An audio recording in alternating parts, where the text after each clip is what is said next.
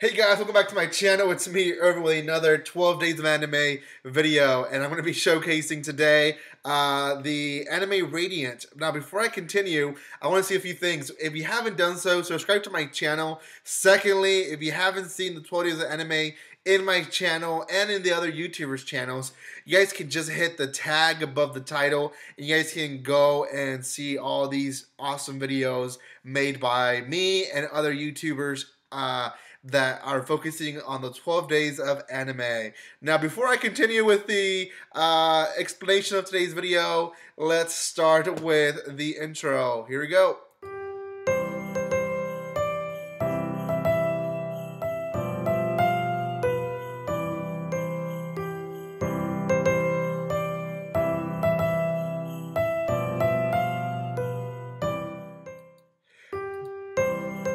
Hey guys, by the video, you guys can probably tell what the video is about, and that's about me talking just a little bit about how not so bad Radiant is. Now, why am I saying not so bad? Well, if you look at the rating in my anime list, about a little bit below 8,000 people have voted, and they've scored it at a 6.4 as of right now, as it's today, the day that I'm recording this video. It could have changed by now, but as of right now, it's at a 6.4, standing pretty low because there's a lot of anime in my anime list. In fact, hundreds and hundreds of anime that are at 6.5 and above.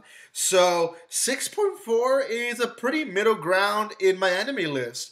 And I've noticed that not a lot of people have talked about the anime. Not a lot of people are excited about episodes coming out.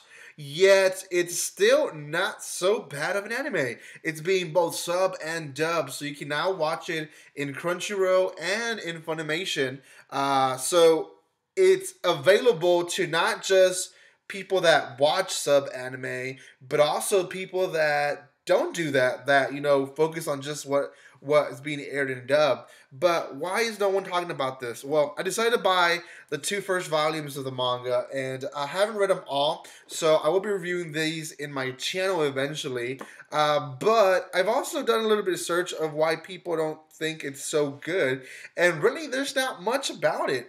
People just don't think is bad, but don't think it's the greatest thing ever either. It is a shonen, and the story itself is not very, very teen-oriented. I will say it kind of feels more like it's targeting a younger crowd, and I did set that in my first impression videos when I made a first impression on the series itself back in October, September, whenever it first started airing, and that's the feeling that it came off, at least in the first two episodes.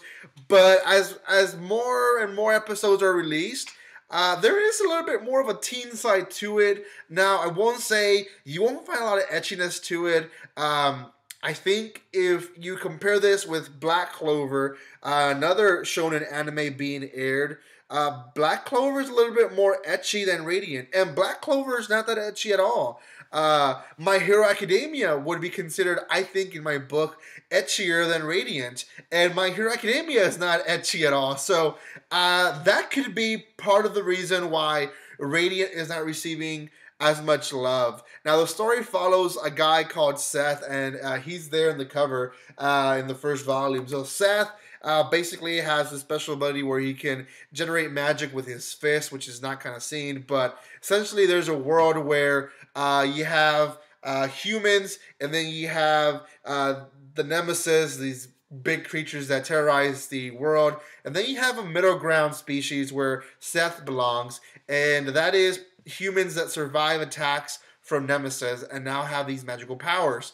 He lives with Alma, and eventually he goes out and has an adventure of his own, trying to figure out where the nemesis come from to destroy them all from the beginning. On his way there to find this place, he meets Millie and Doc, and he makes friends. So after that, they end up in the city, and there's adventure to it.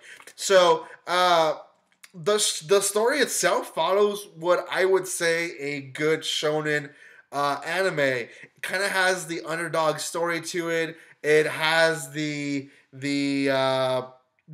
big universe kind of map out where they haven't shared enough information of the world where so many things can come out of it.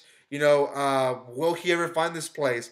Maybe not. Maybe it'll be like One Piece where they take forever to find a place.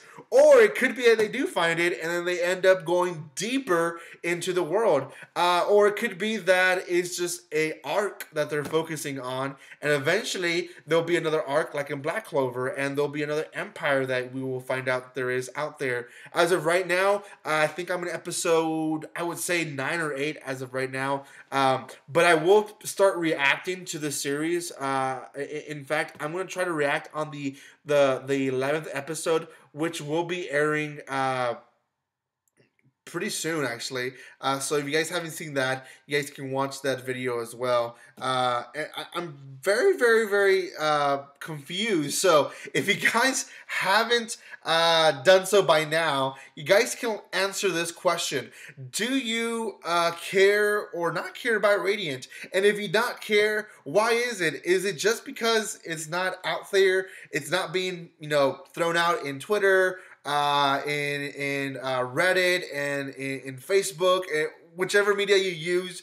Is it not being talked enough, or is it just that it's meh of an anime? I want to know, for in real detail, your thoughts, and I will continue the conversation in the comment section, hopefully for those who want to continue this conversation with me of why Radiant is not being talked about more, and not giving the love that maybe it should deserve. So overall, guys, I think that if you're not watching it, you should be watching it, because it could turn out to be one of the better shonens that we have coming out in this few years. So I don't think an anime should be successful out of how ecchi it could be. And when an anime is good without the etchiness, I think it's a good one that should be kept. So, guys, make sure you check out this anime and the manga as well.